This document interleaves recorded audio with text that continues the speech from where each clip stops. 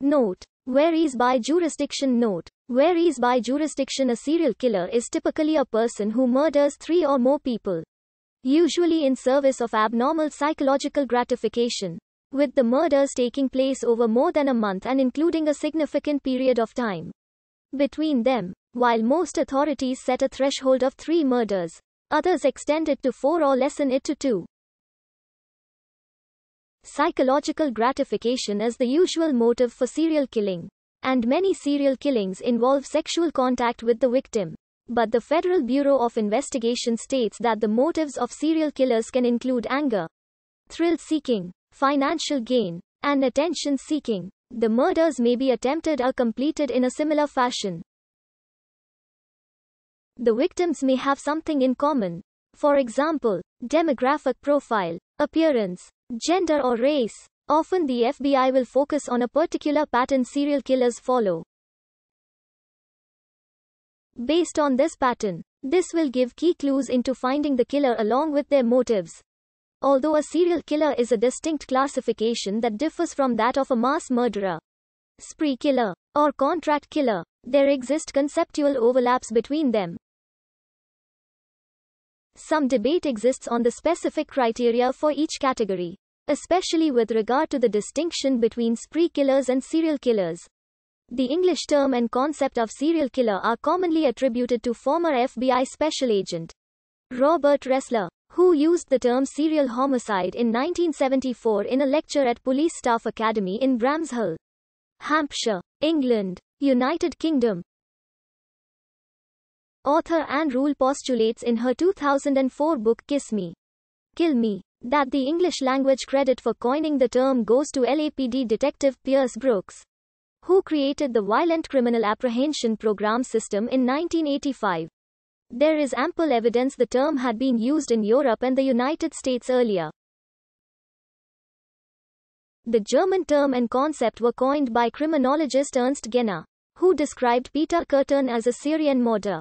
Criminal justice historian Peter Vronsky notes that while Ressler might have coined the English term serial homicide within the law in 1974, the terms serial murder and serial murderer appear in John Brophy's book The Meaning of Murder. The Washington, D.C. newspaper Evening Star, in a 1967 review of the book, there is the mass murderer, or what he calls the serial killer, who may be actuated by greed, such as insurance, or retention or growth of power, like the Medicis of Renaissance Italy, or Landru, the Bluebeard, of the World War I period, who murdered numerous wives after taking their money. In his more recent study, Vronsky states that the term serial killing first entered into broader American popular usage when published in the New York Times in the spring of 1981. To describe Atlanta serial killer Wayne Williams subsequently.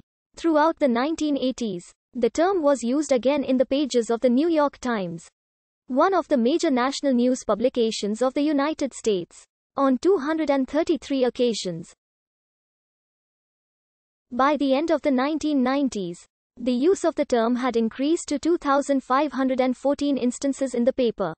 When defining serial killers, researchers generally use 3 or more murders as the baseline, considering it sufficient to provide a pattern without being overly restrictive. Independent of the number of murders, they need to have been committed at different times, and are usually committed in different places. The lack of a cooling-off period marks the difference between a spree killer and a serial killer. The category has, however, been found to be of no real value to law enforcement, because of definitional problems relating to the concept of a cooling-off period. Cases of extended bouts of sequential killings over periods of weeks or months with no apparent cooling-off period, or return to normality, have caused some experts to suggest a hybrid category of spree serial killer. In Controversial Issues in Criminology, Fuller and Hickey write that the element of time involved between murderous acts is primary in the differentiation of serial, mass, and spree murderers, later elaborating that spree killers will engage in the killing acts for days or weeks, while the methods of murder and types of victims vary. Andrew Cunanan is given as an example of spree killing, while Charles Whitman is mentioned in connection with mass murder, and Jeffrey Dahmer with serial killing. The Federal Bureau of Investigation defines serial killing as a series of 2 or more murders committed as separate events, usually, but not always, by one offender acting alone.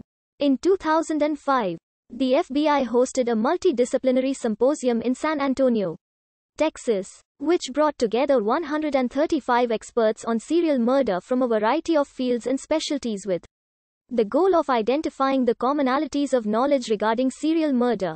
The group also settled on a definition of serial murder which FBI investigators widely accept as their standard. The UNL